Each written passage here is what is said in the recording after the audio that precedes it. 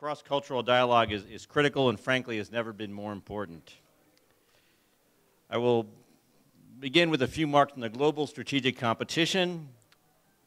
Then I will talk a little bit about the political reasons for the need for greater cross-cultural dialogue in the West. I will then examine the philosophical roots of some of the tensions that we see in the West before concluding and taking questions. So let me begin by just simply noting that global strategic competition has never been greater, that the period of simplicity of the Cold War, which came to an end in 1991, the battle between freedom and communism is over. We've seen, obviously, in the last decade, if not earlier, the rise of the importance of state and non-state actors on the global scene. This has upped the stakes for public diplomacy, since individuals in remote locations, whether it be in caves in Afghanistan or parking lots in Lebanon or Iraq, can come to have an influence on the global policy discussion without much need for a significant army behind them.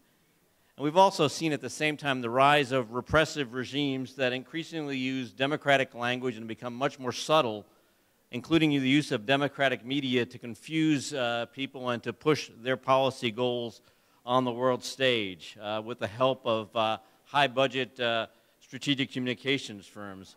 On top of this, obviously, we see significant tensions between East and West. In some areas, obviously, between Islam and the West, significant differences in approach, in thought, and the like.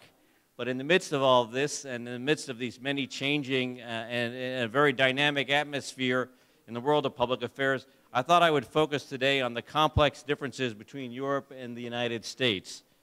And my topic is so close yet so far, the need for cultural diplomacy with Western Europe.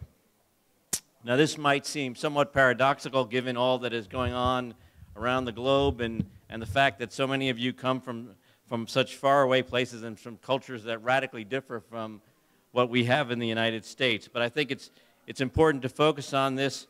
First and foremost, I will focus on the policy reasons why this is important before I turn to the philosophical underpinnings of the disputes that we've seen.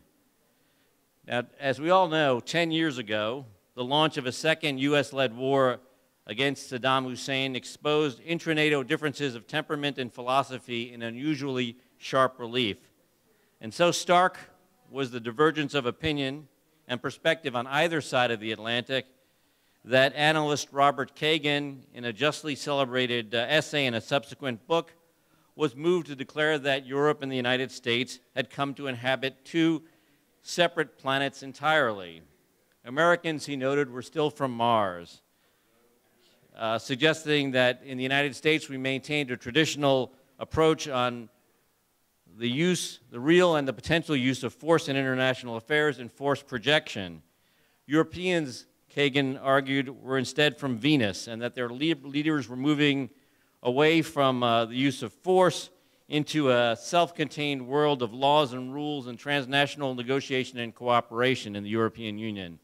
It was a very striking metaphor, and I think that Kagan's masterful description of intricacies on both sides of the Atlantic continues to influence how policymakers on both sides view each other.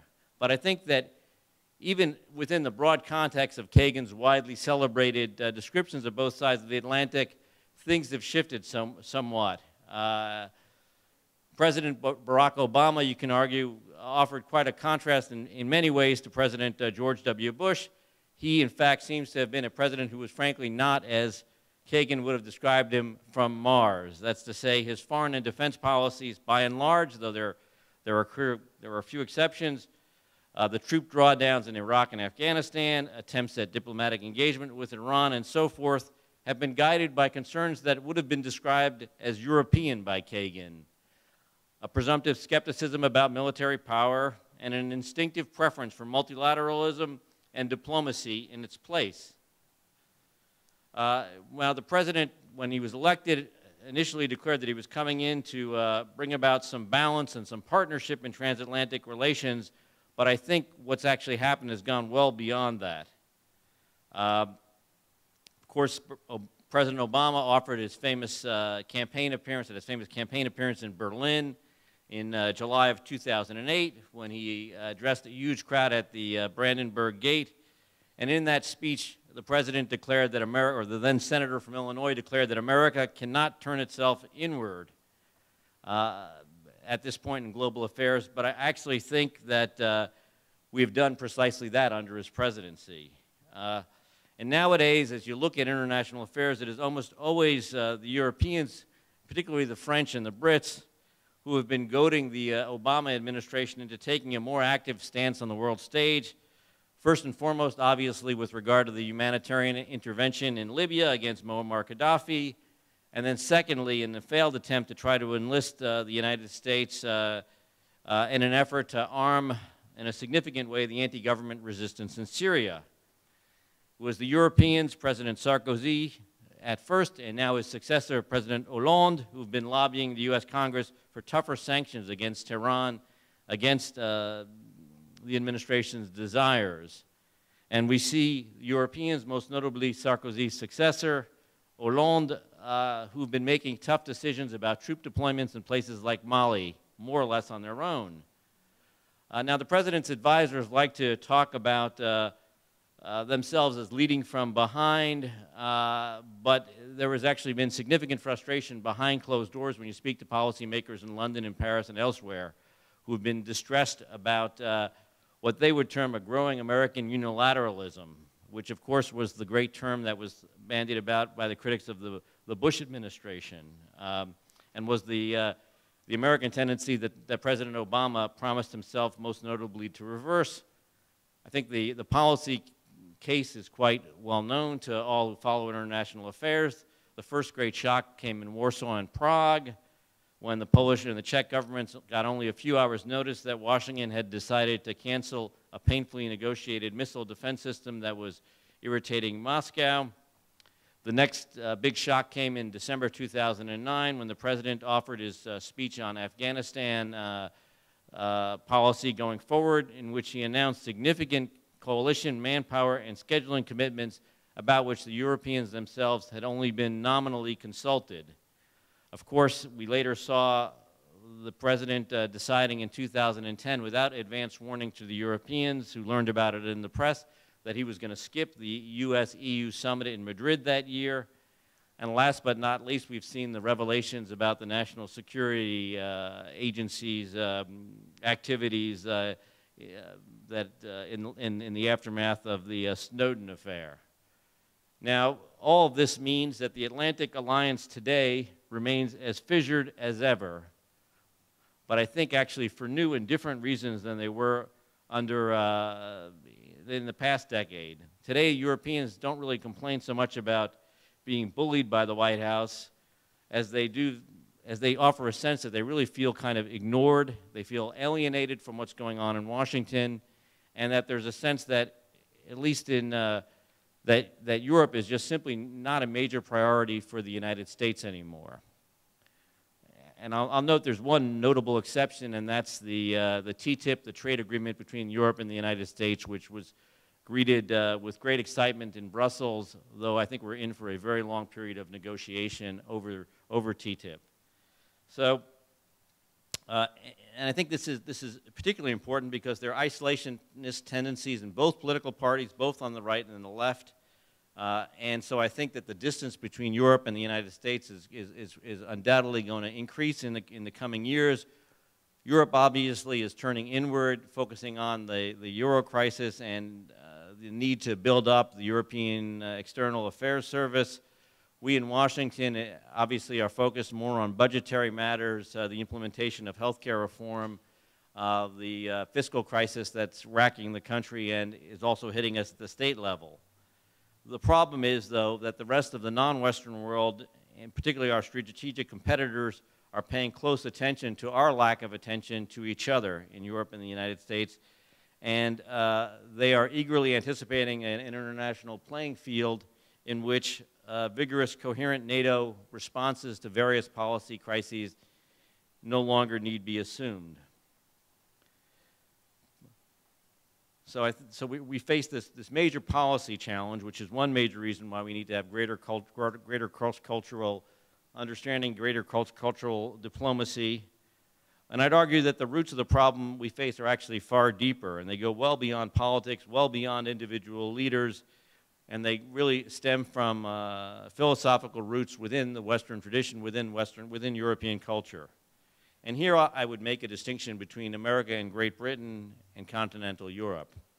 America and Great Britain, after all, have governments that embody the political philosophy of John Locke, the great 17th century founder of political liberalism, the man whose two treatises on government written in the early 1680s provided a framework for England's glorious revolution of 1688 and for America's revolution of 1776.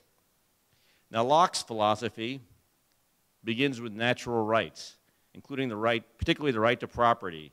Now, the idea of property for Locke begins with our bodies. We have property in our own bodies, but it extends to include our life, our liberty, and our estate.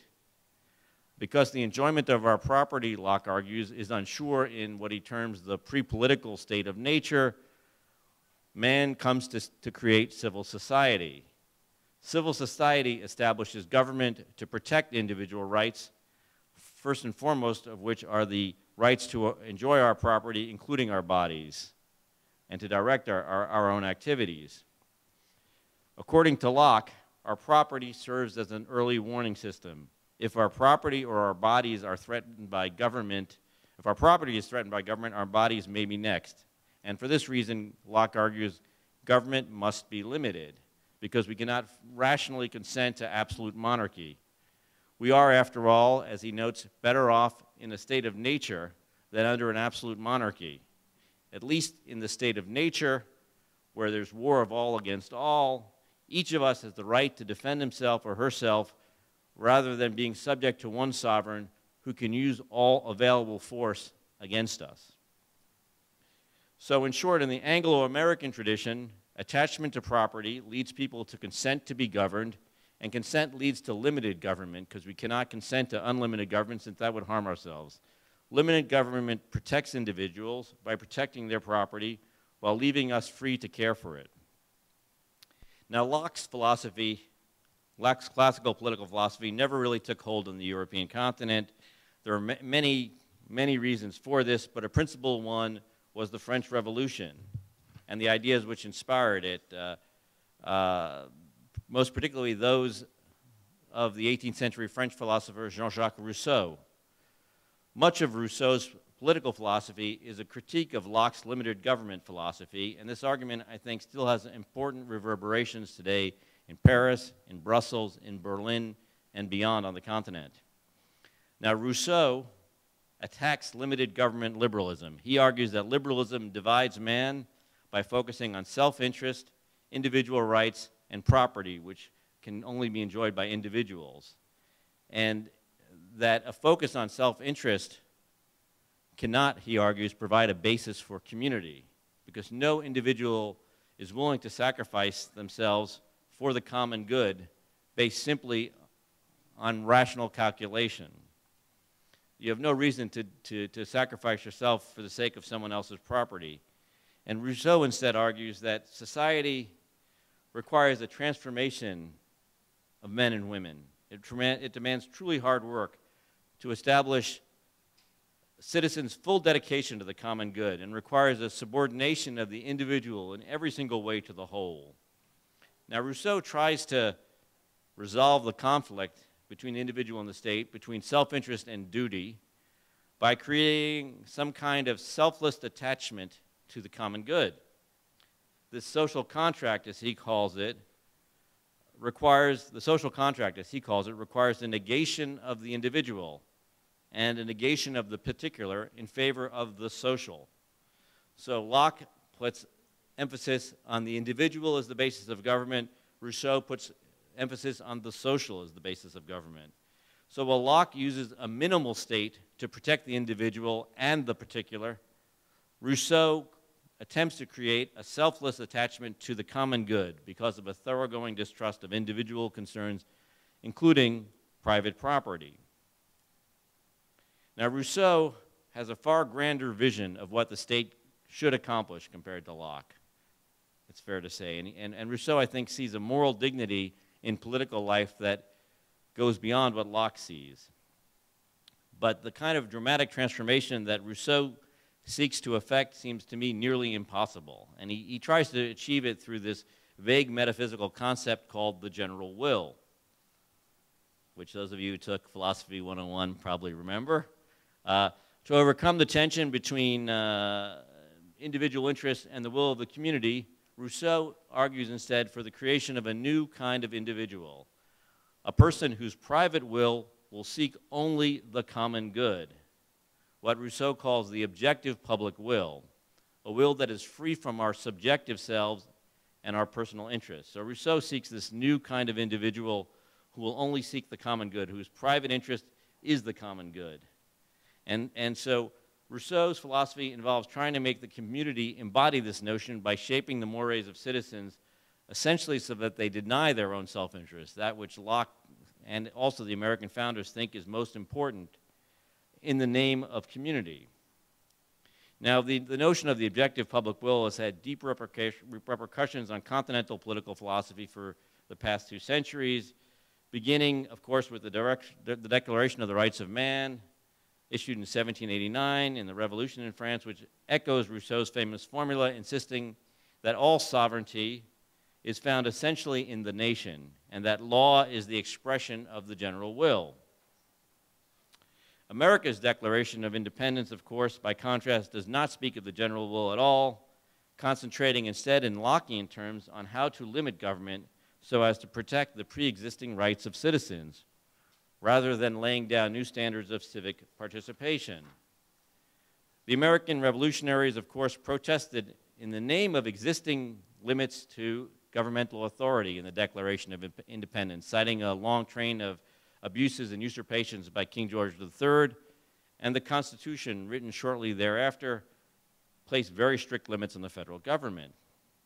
In the American system of government, individual rights are protected against legislative authority, most notably by judicial review, in particular by the Supreme Court, not too far away from here.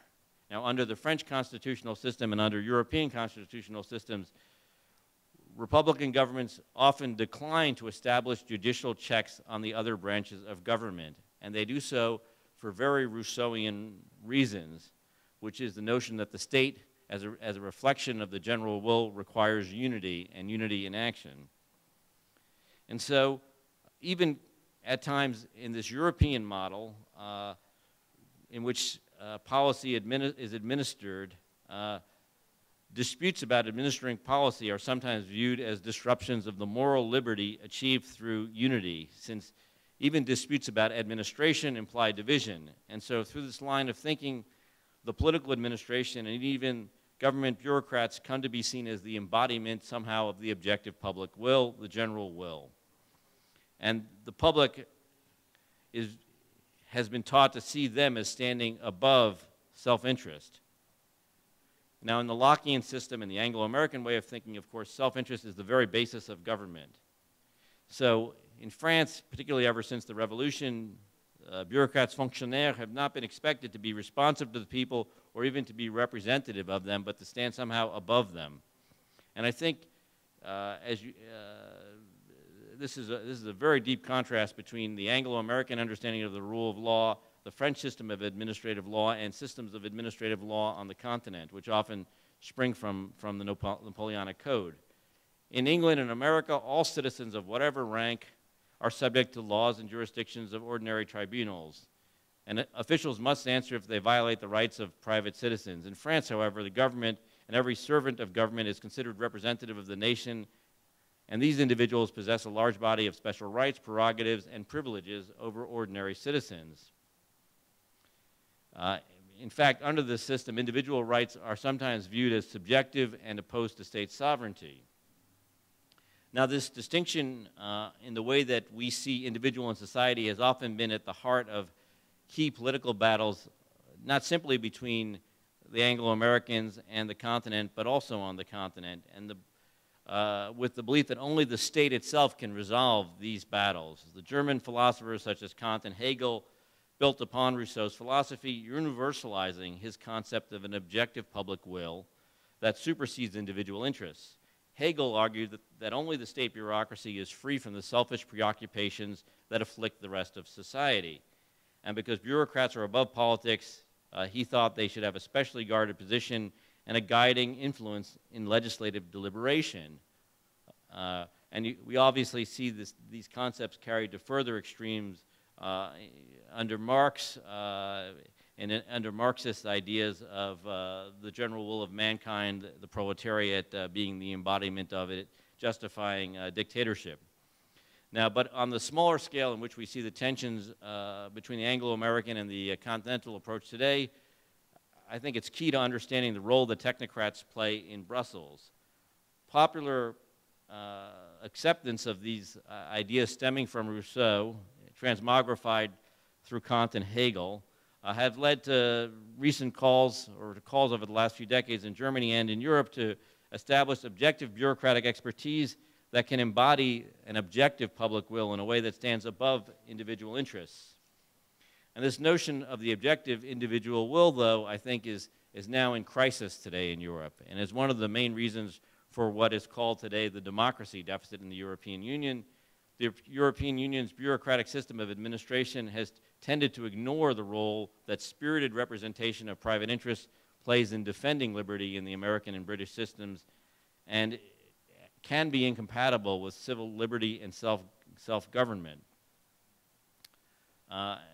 It can also obviously be incompatible with the attempt with the free market as well.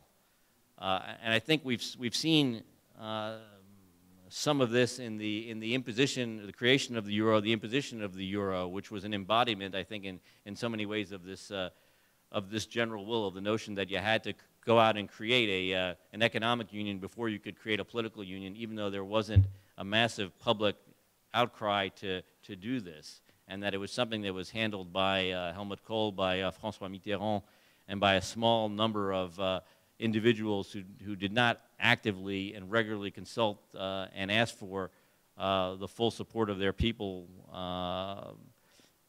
or really engage a discussion on the question of self-interest on these matters. And I think that, but I think we're now beginning to see a little bit of a reaction now in Europe, a significant reaction, more than a little bit, to the notion, to the role that unelected bureaucrats have played. As the euro crisis gets larger, we're seeing more of an attempt in Europe to express individual interests and to challenge what some have called the march of history towards ever greater unity. But the problem is that many of the reactions that we have seen have come outside the mainstream political parties. They've been expressed either on the extreme left or the extreme right, because the way that the European political systems have been structured have not until now allowed for fullest channeling of these energies through mainstream political parties. This is a challenge for Europe. It will be a challenge for the United States dealing with the challenge that Europe faces going forward. So in short, I'd say looking at the two different systems, the Rousseauian system of the general will, the Lockean system of defense of individual rights and particular interests, sows seeds of division even among close allies. And I think we can expect further divisions going forward. This means that as a result, we need cross-cultural diplomacy to come to a better understanding of the shortcomings our political leaders have, and of the shortcomings that systems may have. I would say this in conclusion, that I studied as a student in both French and German universities. But it's striking today when you talk to younger people, Europe is no longer a model for American college students. There are far more Europeans today studying in American universities or in Canadian universities than the reverse. It's quite striking. There are more French students now studying in Quebec than there are Quebecois studying in France, which to me is extraordinary news. France is just no longer the great model that it once was. There are far more people in the United States. German is being dropped as a language in many American high schools. Arabic, Chinese are being introduced. I mean, this obviously has some, there are reasons to study other languages. Obviously, there's been a huge expansion in speaking of Spanish in the United States, but that's not because of fascination with Europe. And so, in short, we have significant philosophical differences between us and the continental Europeans. We were held together artificially during the Cold War by the unique nature of the challenge we face. I think we're going to be in for some rocky times going forward, and so the need for cross-cultural dialogue, cross-cultural exchange is all the more needed among close friends who have gotten out of the habit of talking to each other. So on that note, let me conclude and thank you and see if there are questions.